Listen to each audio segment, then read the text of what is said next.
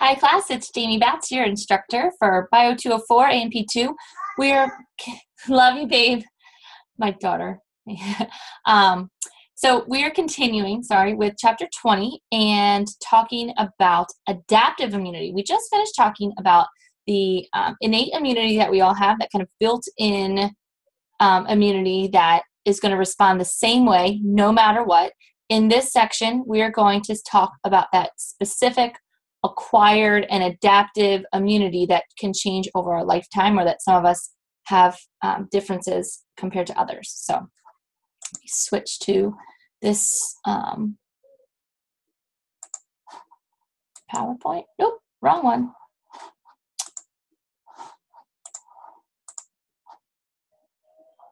This one?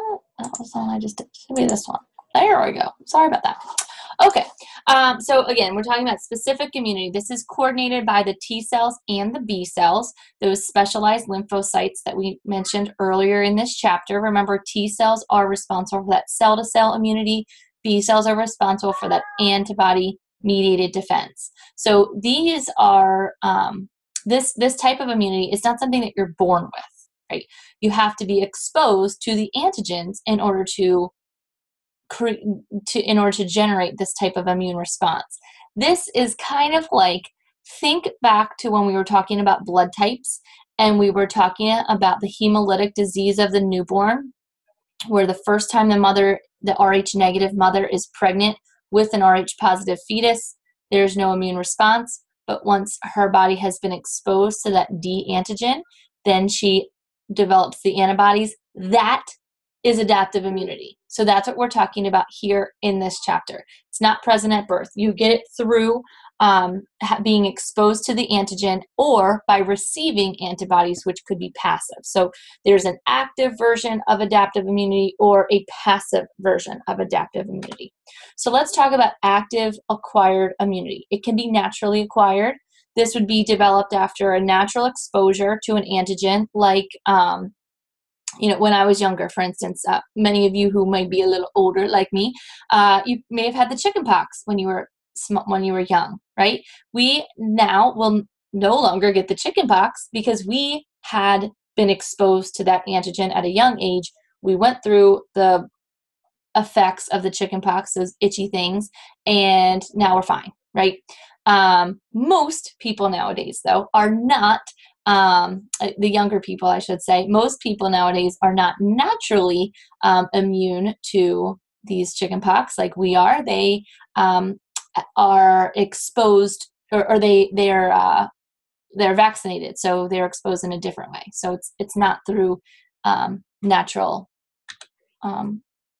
acquirements. It's through artificially induced. So something artificially induced would be like when you're purposefully exposing yourself to that antigen. So that would be like when you're immunized, you get a flu shot, you're purposely exposing your body to that flu shot, and therefore, or to those flu antigens, and therefore your body's immune system is going to respond by developing the antibodies to fight off that antigen when you come in contact with it in the future. So it's going to help stimulate that response. Typically, vaccines are dead or inactive pathogens, and they're just meant to expose your body to those inactivated antigens so that your body can respond accordingly.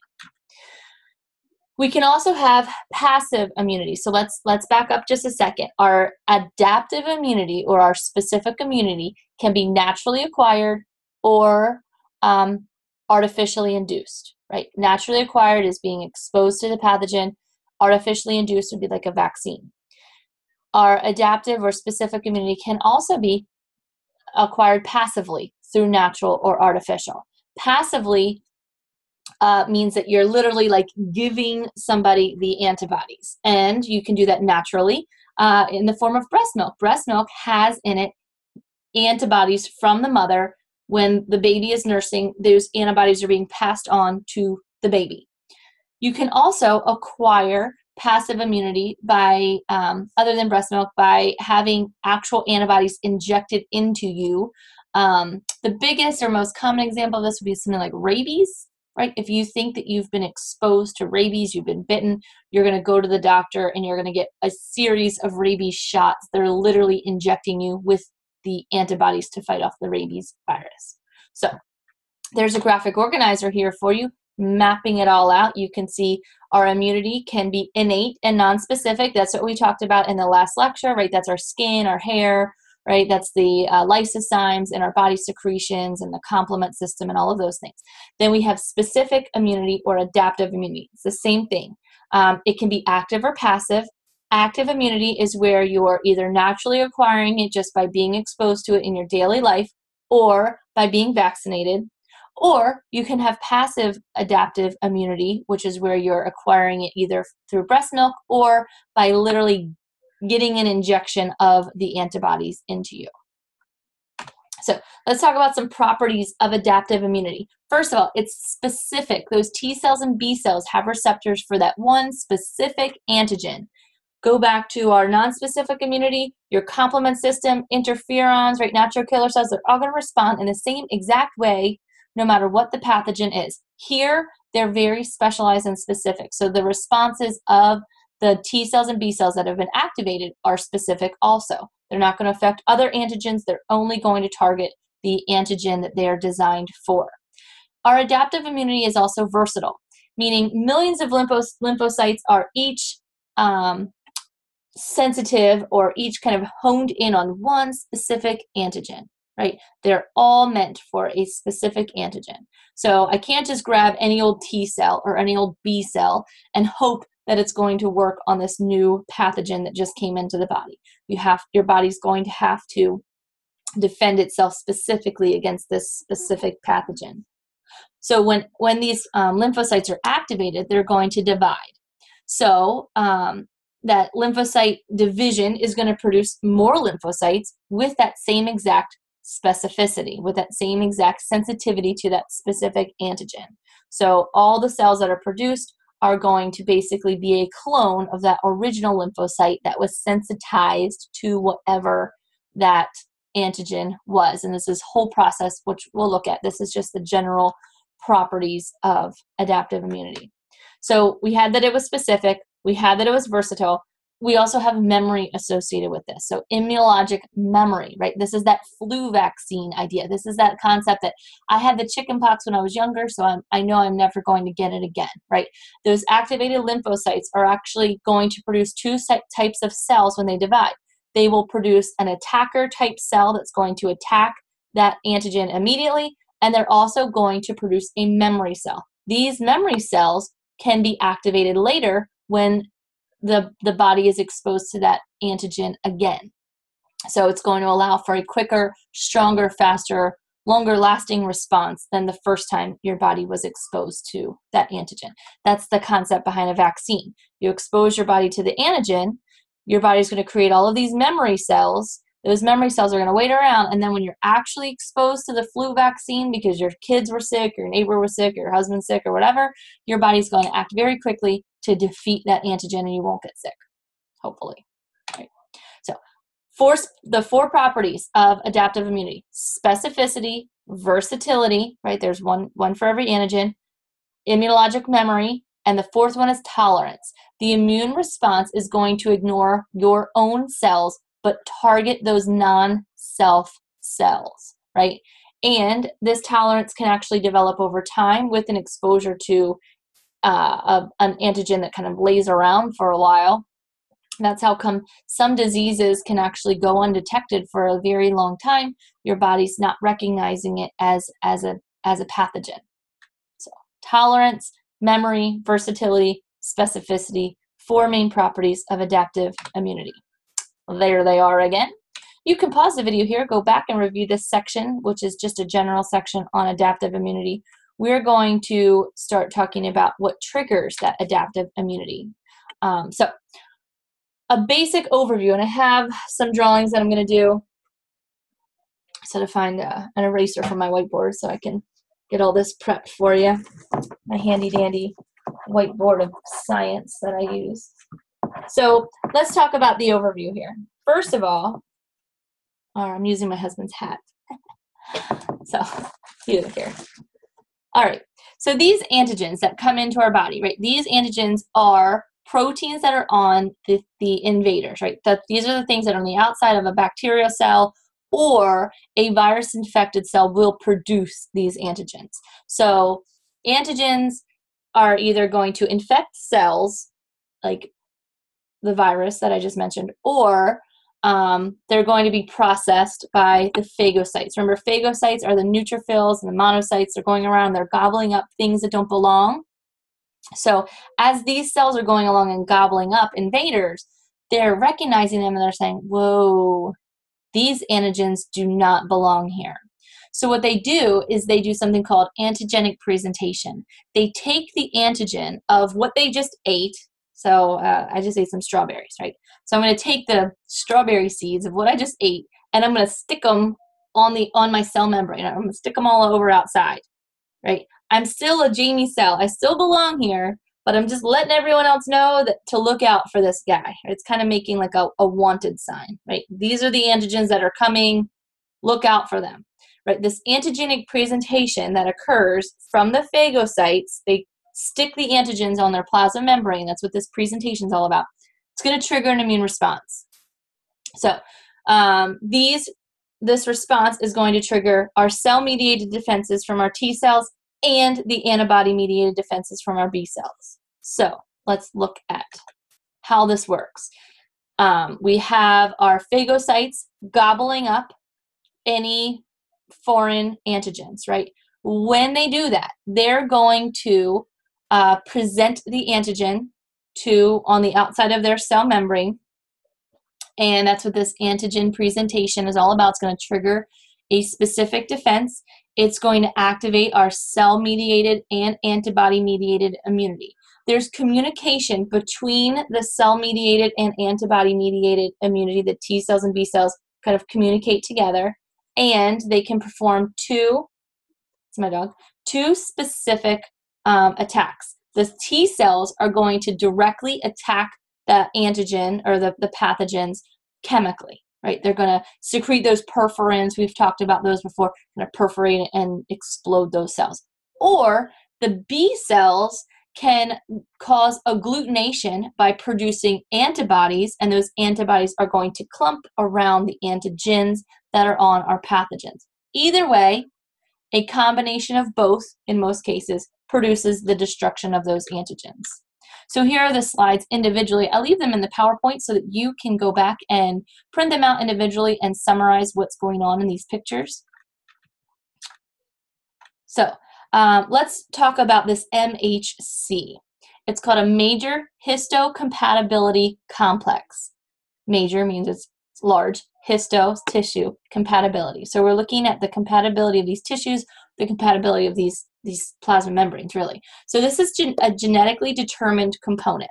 This MHC complex is a special region on our cells. So the placement of these MHCs with the antigen of the foreign invader is called antigen presentation. So remember, these phagocytes go around, they gobble up, right? These are the neutrophils and monocytes going around and gobbling up foreign invaders, and now they're going to produce this MHC. It's a protein that's already on their cell membranes, but now these cell membranes are holding up the flag of the invader, or the strawberry seed, if you will, of what they just ate, right? So they're going to present whatever this antigen is to the rest of the surrounding area, so they know that this antigen is there. This is what's going to help activate our T cells. So here you see the whole process. We have two different types of MHCs, major histocompatibility complexes. We're talking about class 1 right now. So the antigen presentation on a class 1 protein is going to be triggered by a virus or a bacteria. It infects the cell, or the cell engulfs the bacteria. Either way, those antigens get into the cell. Follow it here on this picture. You can see this little virus injecting its DNA. That DNA goes into our cell, or the bacteria has been engulfed by the cell. Either way, the peptides or the glycoproteins, the antigens that are on the outside of these cells, or that are coded for by the DNA of the virus, are going to go in to special areas of the cell within the endoplasmic reticulum. That part doesn't really matter that much, but they're going to be modified by the cell, and then the cell is going to produce an MHC on its cell membrane that has the antigen of that invading cell on it. So it's taking part of the cell that it was just invaded with and putting it kind of on a flag post, you know, on top of its cell membrane. Look out for this this antigen. So that's this whole kind of initiation process. And I'm gonna do a flow chart of all of this. So if these pictures confuse you, hang on. We'll get through some of the words, understand the concepts, and then we'll kind of graph it out because there's a lot of steps to it. So antigen presentation by the class 1 viral or bacteria cell coming in, right? Then you have these peptides that are present in the cytoplasm. They go to the endoplasmic reticulum to get modified, and they join up with this class 1 MHC. And then the class 1 MHC are transported out to that cell membrane. So now our cell has this kind of sign on it that says, look out for this antigen. So let's talk about the different types of MHC proteins. What we just talked about was a class 1. That is present on all the nucleated cells. It's triggered by viral or bacterial infections, right? Class 2 MHCs are present in only antigen-presenting cells. So these are the like the monocytes or the dendritic cells, which we mentioned in the lymphatic system. So these are special leukocytes, special white blood cells have a class 2 MHC. All other cells of our body have a class 1. So going back to here, this picture is a class 1 MHC. This could be like the epithelial lining of your the back of your throat, right? Or your respiratory lining or your digestive system lining, right? So this is not the cell that's being invaded here, and the cell that's presenting this antigen here is a body cell. It's not a white blood cell. All right. This cell is a white blood cell. So here we have a class 2 MHC. So this is probably a monocyte, right? This is some type of antigen presenting cell. We call them APCs. That's just a simple term for a white blood cell that is like Pac-Man, gobbling things up. So that phagocytic white blood cell, APC, engulfs the bacteria. The bacteria are dissolved by lysosomes. Some of the antigens that are basically left over from that digestion are stuck on the class 2 MHC, and that MHC gets sat right on top of the plasma membrane, like that little sign or flagpole or whatever, saying, look out for this antigen. It's around, it's present, it's going to gobble you up. So there's the whole thing. And again, I encourage you to use those slides to elaborate, and that's just a APC and a lymphocyte. I'm going to stop the video here. This is a nice little introduction to adaptive immunity. Our next video section is going to continue with this process, and we'll do some drawings and map it all out. Okay? Have a great day. Bye.